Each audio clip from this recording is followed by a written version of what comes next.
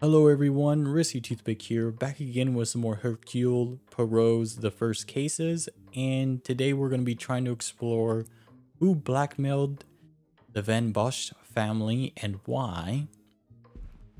And I think we're trying to head to our room. I think that's our kind of like goal. Yeah, locate our room and get settled. It's on the west side, so this is of course the east side, so we're going to do a little exploring first. Oh, I'm not sure how it would fare coming face to face with such beasts.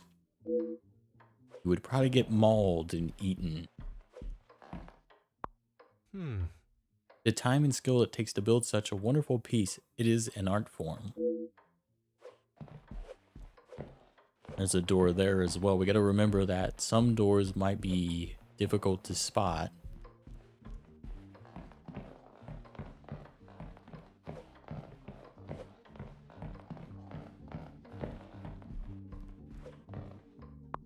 oh, Painting of the sun rising over a town sadly appears to have some water damage. Interesting.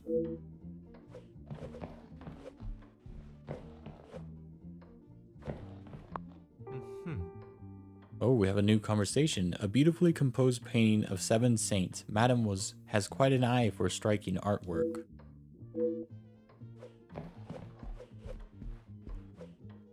huh. A painting of a valley with a series of beautiful cliffs. The scenery is truly breathtaking. Alright. I think we can finally go to our room. Let's see what the connection is here. Exquisite painting. We can talk to Angeline.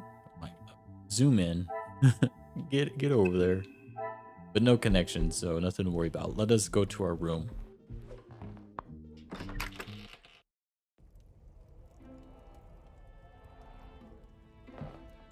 Sounds like a window might be open. A selection of perfume, compliments of the family, seems rather fitting for a female occupant. Did they leave some cologne as well?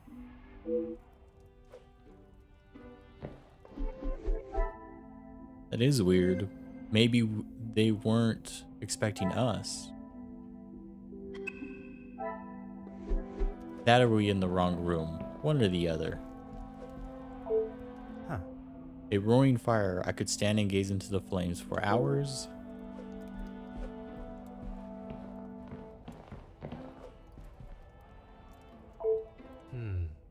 The fallen snow has laid a beautiful white blanket over the countryside that surrounds the house.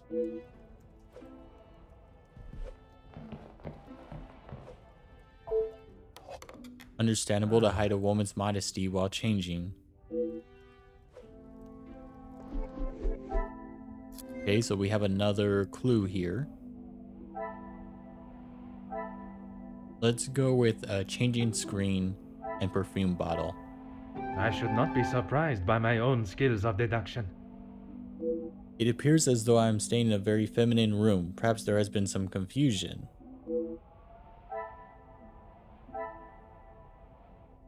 Okay, so room prepared for a female guest. It's going to be connected to one of these three more likely. Come, my little gray cells. Let's go with the Archibald is stressed due to a lack of staff. Magnifique. Now let's connect the dots. Archibald is clearly flustered with his task. It appears he has sent me to the wrong room. And someone's more likely going to meet us. He's clearly flustered. Yep, appears he sent me to the wrong room. Inspect the bedroom.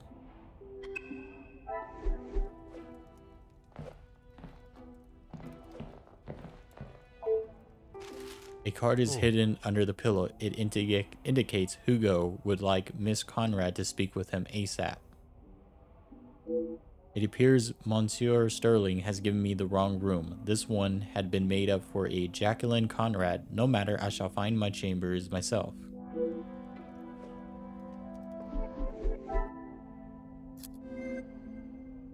And let me clear these off. Inspect the ground floor hall. So they want us to go back downstairs.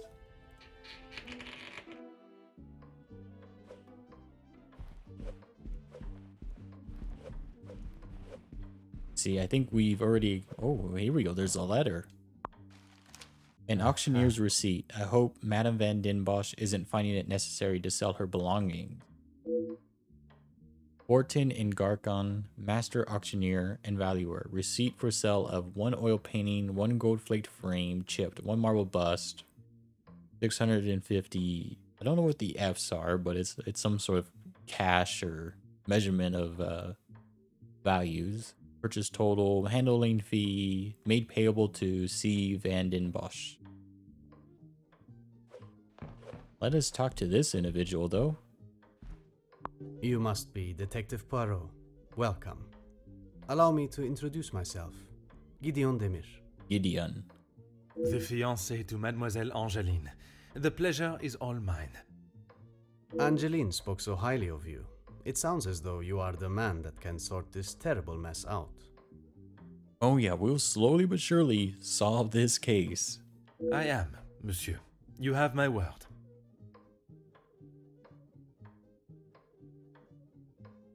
So let's see, how has Angeline been since receiving the letters? She tries her best to keep everyone else happy, but I can see it is taking its toll. Quite understandable. She is feeling the burden of the family that is not hers to carry. Angeline has spoken with her mother. She has asked if there is anything that could be used against her, but she was just so dismissive. Interesting. And what are your thoughts on the matter? I do not want to overstep my position, but if there is something that could damage not only the Van den Bosch name, but our future, Angeline deserves to know. That is a very diplomatic answer. You have met Madame. You know it is best to not get on her wrong side. Yeah, she can be pretty mean. I have, and Gideon is wise to select his battles carefully where Madame is concerned. The guests that are attending your announcement? Mostly friends of the family. A couple of business associates of mine. Quite a mix from all walks of life. With regards to the blackmailing, can they be trusted, or should they be considered suspects? Angeline is struggling to trust anyone right now, but Madame Van den Bosch, as it is her house, thought it was best for us to have them all present. And they will all be staying in the house? Yes, it is a rather full house. All 6 guests will be staying on this floor. The family resides on the 2nd floor. As does Felix. I will be sure to speak with them all. However, I will keep my identity and purpose for being here hidden, at least until I have made my initial introductions. I'm afraid that ship may have already sailed. Once the Comtesse gets wind of something, a detective coming to the house, for example, you can bet everyone will know. Could not help noticing an air of antipathy when mentioning the Major. You are very observant, detective. You would be wise to keep that perceptive nature while you're here. I'm sure you are correct, but I'd like to return to your feelings towards the Major. He has been a good friend to Madame Van den Bosch over the years, but that does not make him a good man, or suitable to involve himself in family affairs. He might be trying to get in between the marriage. Monsieur Gideon has not said anything negative against the Major, but it sounds as though he is questionable of the Major's intentions in the house. Merci, monsieur. I shall leave you to prepare for tonight's celebrations. Alrighty. Let's see. We haven't had any connections, but we can kind of clear them out. Guests residing on 1st floor. What is on... Okay, so we can't go upstairs, but we can go downstairs. Bon, Mademoiselle Angeline is here. The sooner I learn more about the blackmail, the quicker she can return to celebrating her happy news. I am also eager to hear about Mademoiselle Elizabeth and what became of young Florette. Find out what happened to Elizabeth and all of them. The Van den Bosch family have held a place in my mind since our first meeting. I am most interested to see what has changed since then. Well, there's a lot here. And there is something that is connected.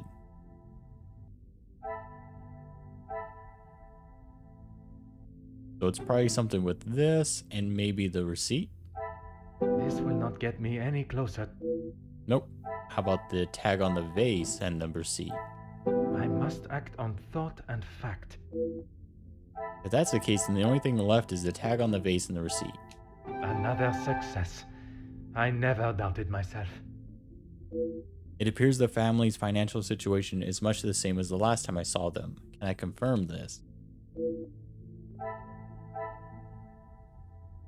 Talk to Gideon again. Well, before we talk to Elizabeth, let's talk to Gideon and get it out of the way. Please, ask away, detective. I'm aware finances can be a sensitive subject, but may I ask of the house's situation? As far as I'm aware, everything is in order. From what I understand, the late Viscount had made some questionable investments. But that is all in the past. Interesting. And regarding the payment of the blackmail? Angeline does not have to worry about money anymore. I was born into some wealth, and I have earned my own fortune. Merci, monsieur. I shall leave you to prepare for tonight's celebrations. Okay. We can connect something else as well. Gideon believes finances are in order.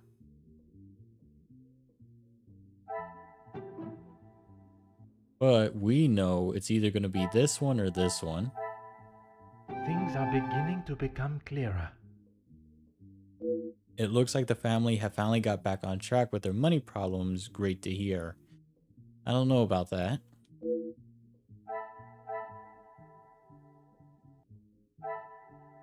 Get rid of that. Anything else here? Nope. Let us go down, and we will talk to Zach first. Detective, it looks as though I might be out here all weekend. What can I do for you? Would it not be easier to find the staff yourself instead of waiting for the return? I'm a guest. I shouldn't have to go around chasing them. Perhaps the party preparation is more of a priority. It's not my fault they aren't ready. Why don't I wait here while you check in the butler's pantry in the east corridor? I think I saw a maid go in there earlier. I shall take up no more of your time. À bientôt. Alright, so we have a new little mission to do. Inspect the butler's pantry. Where is the pantry at, though?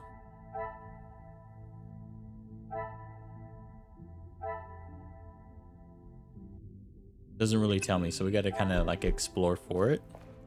But no reason not to talk to Angeline, who was the one that stole or hid her bracelet in the last episode. Mademoiselle Angeline, it is a pleasure to see you again. Detective, how wonderful you are here. Your travel was not too arduous, I hope? Watching from my carriage window, I saw the beautiful countryside and rolling hills. It was anything but taxing. I'm truly thankful you could make it here at such late notice. No thanks are required, mademoiselle. When one is requested personally, there is nothing more important. It seems the staff have been almost run off their feet today. Is it always like this? Gideon and I only wanted a small dinner to celebrate our engagement, but Maman was adamant on throwing this party. It may have been her idea, but it's the staff that have made it happen. So it looks like her mother hasn't learned her lesson. She still has a very negative view on servants and whatnot. Their efforts do not go unnoticed, from me at least. They have been with us for so long. I do my best to make sure they are happy and content. Mademoiselle has made a remarkable transformation from selfish, spoiled brat to the gracious young woman I see before me. Although I must solve this case alone, Mademoiselle insight may be a great assistance throughout my investigation.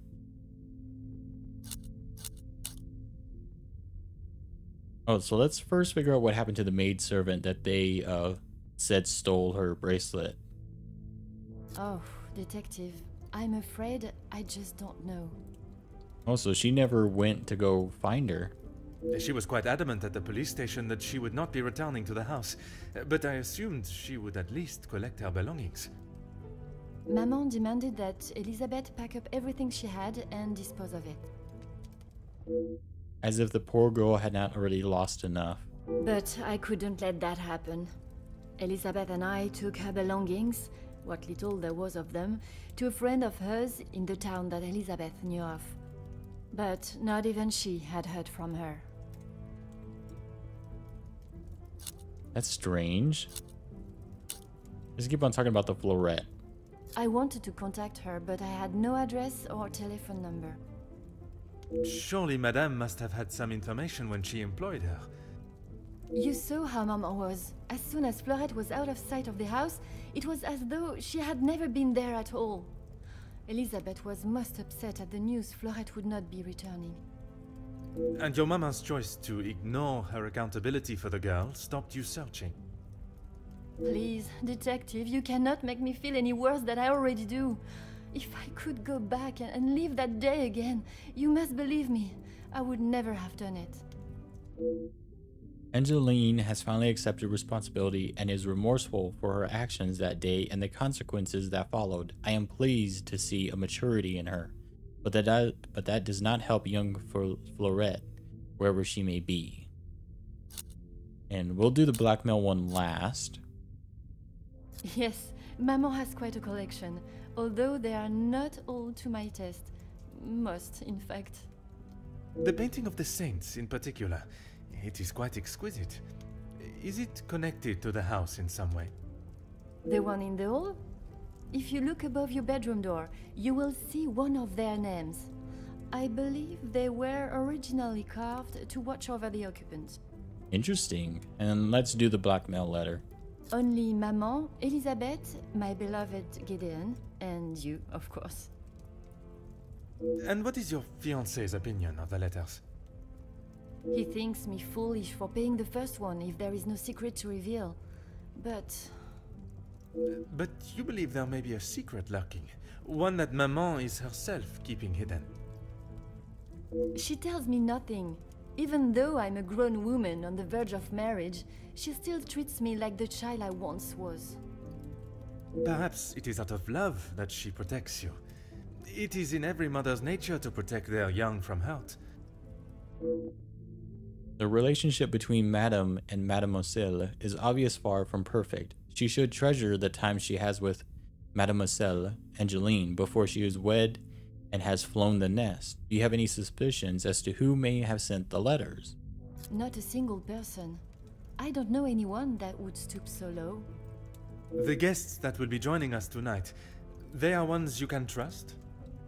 I hope so, Detective. Before the letters arrived, I would not have thought twice about it. They are all close friends of yours, I assume. Friends and colleagues.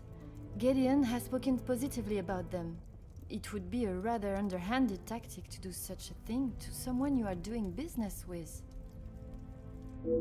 Mademoiselle seems naive to the nature of business. It can be ruthless and unapologetic.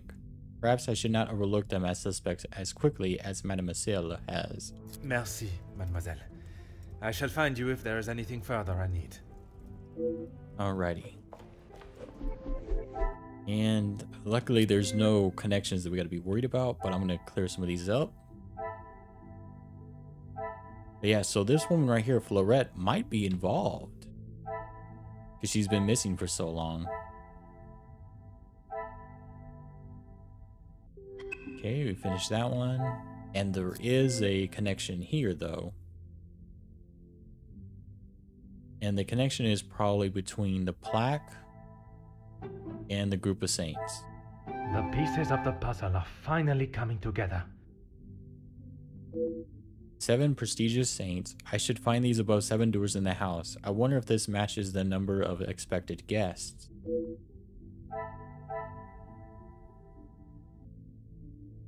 Maybe this one and guests residing in first floor? Some would say a lucky guess.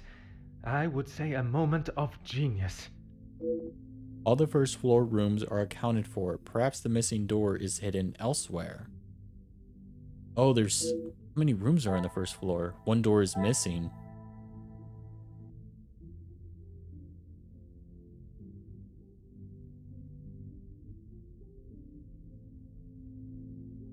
There is a connection here.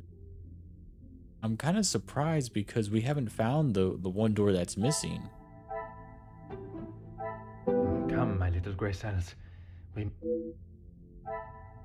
Oh, probably a few secrets. What a revelation! Yeah, there's a hidden door somewhere. I fear Mademoiselle's secrets may not be the only one this house is hiding.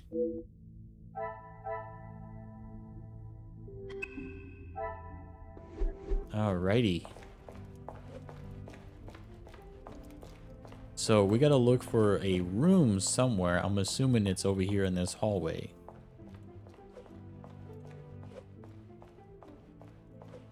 Butler's pantry. Let me check if this door is open or still locked. Still locked. Okay. Look at the lights though. They got these nice like bright orbs. See what we can find.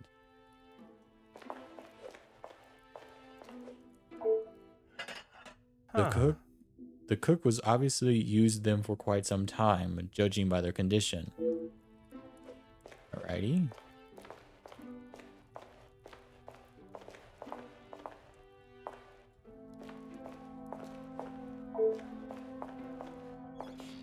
There does not seem to be anything of interest in here. And let us talk to the maid. Oh, it's Elizabeth. Ah, Mademoiselle Elizabeth. What a pleasure to see you again. Detective Poirot, I'm so glad you could make it. Unfortunately, it is not purely for pleasure that I am here.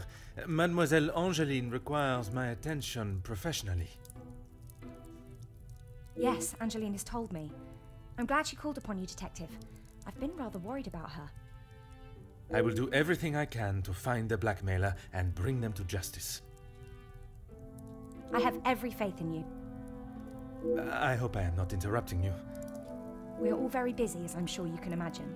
After I'm done, I can come to your room and help you with any further questions.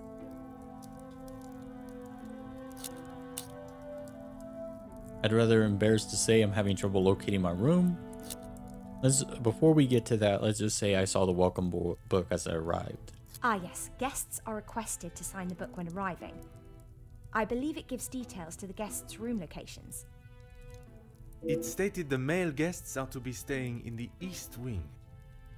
Yes, Madame does not believe in male and female guests residing beside one another. And then let's do with the embarrassed, having trouble locating my room. No one escorted you. I'm so sorry. Everyone is just so frantic at the moment. Madame has requested all staff prepare for this evening. And you have been tasked with jobs in the pantry. Surely your talents could be used elsewhere.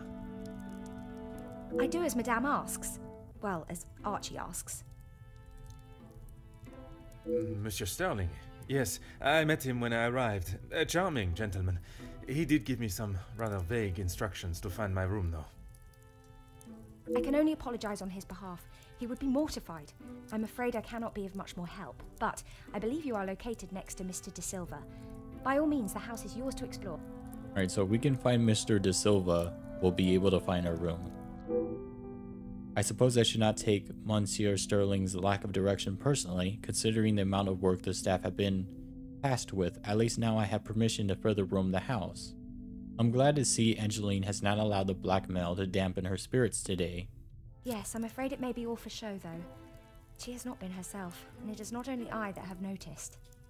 Madame Vandenbosch. Surely it must have had some effect on her. Madame has carried on as though nothing has happened. She has never been one to show emotion, and she doesn't seem to notice how it has affected Angeline. The staff, on the other hand... Angeline means no harm, but there have been some instances recently where she has acted rather sharply with them. Interesting, maybe she hasn't matured as much as we thought. I hope not too sharply. A house of two Madame Vandenbosches would surely be too much for anyone. I have been eagerly waiting to hear more of Belgium's greatest love story. Let's see if they actually got together. It doesn't look like it. Oh, yes. Well, I'm afraid it is far from a happy ending. Luke is sadly no longer with us. Oh, mademoiselle, I was not aware. It's fine, Detective, honestly. I'm sorry, but I really must finish this. Bien sûr, mademoiselle. For a man that has a mind so brilliant and astute, I've made an easy job of embarrassing myself. Let this be a reminder to use one grace cells before speaking. Merci, mademoiselle. Pleasure is mine, Detective. Alrighty. So let me clear out all these exclamation points. We can talk to Angeline. That's it there.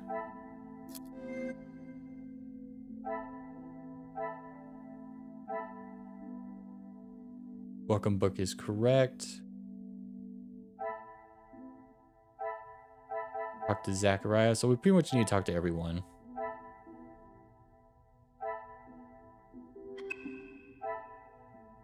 And that should do it. Let's inspect this room though. There might be something we're missing.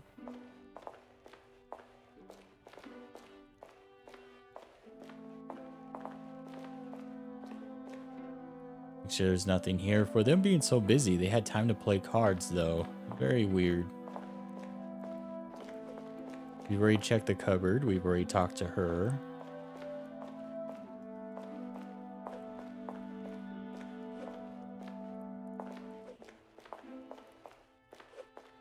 Looks like there's really nothing else here that we need to investigate. But it's still saying, it says inspect the butler's pantry.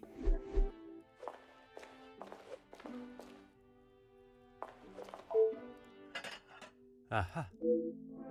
Yeah, we've already saw that.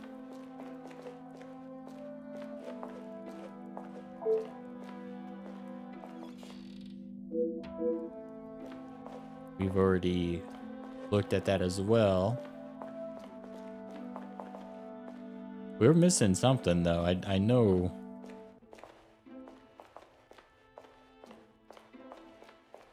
It looks like I'm not really for sure what it might be.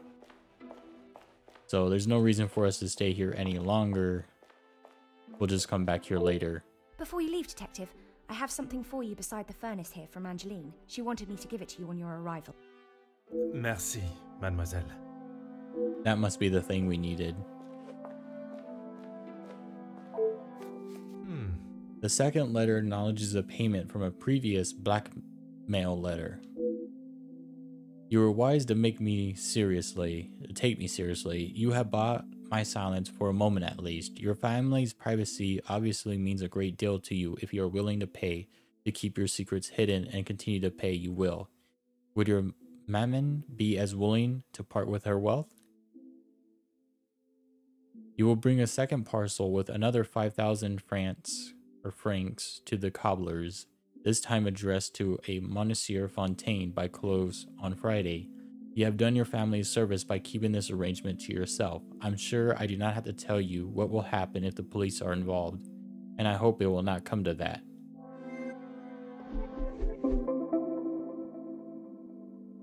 I am now able to read the letters that were sent to Angeline. I am sure there is a great deal to learn from them, and hopefully some clues to the author.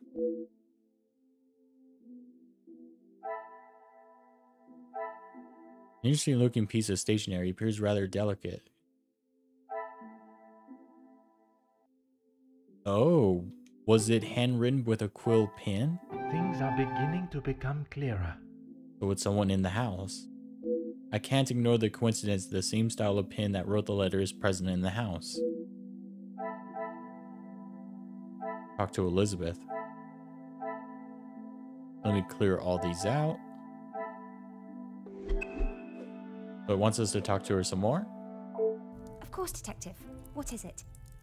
I noticed a rather extravagant looking pin in the hall. I would not say it in front of the Major, but it is rather hideous. It was a gift from him to Madame from his time overseas. I don't think it even has the capability of writing. A pen that does not write is like a fish that cannot swim. As Angeline describes it, a useless ornament. It's the thought that counts, I suppose. Merci, mademoiselle. Pleasure is mine, Detective. Alright, so we know that they might not be connected.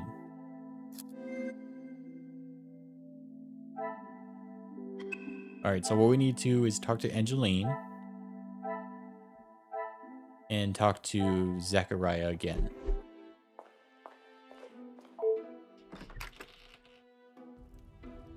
A lot of going back and forth, trying to figure out what's going on. But we've already passed the 30-minute mark, so I think we're going to stop here today. Make sure to like, comment, subscribe. Check out the links below. And in the next one, we'll talk to Angeline and Zachariah and see what further information we can find.